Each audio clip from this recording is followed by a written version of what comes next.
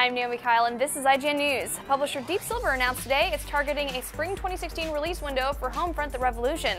Deep Silver also announced a multiplayer beta for Homefront: The Revolution earlier today during Microsoft's Gamescom conference.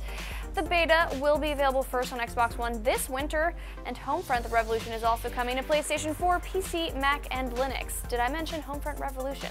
Originally slated for release in 2015, Homefront: The Revolution was delayed to give developer Dambuster Studios additional time to work on the project after it took over development from Crytek UK.